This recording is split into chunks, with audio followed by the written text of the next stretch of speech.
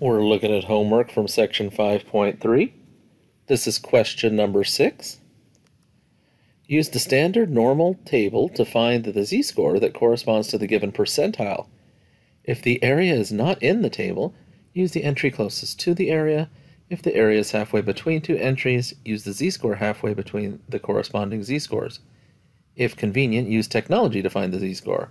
And we're looking for P4, the fourth percentile. So P4 means there's an area of 0.04 to the left of the z-score.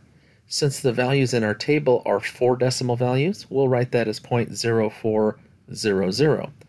So that's the value we're going to look for in the body of our table.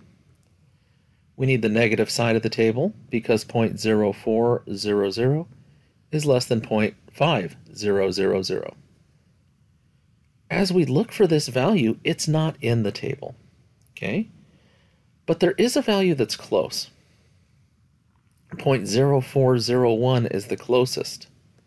Because 0.0400 doesn't lie halfway between two table values, we're going to use this value that it's closest to.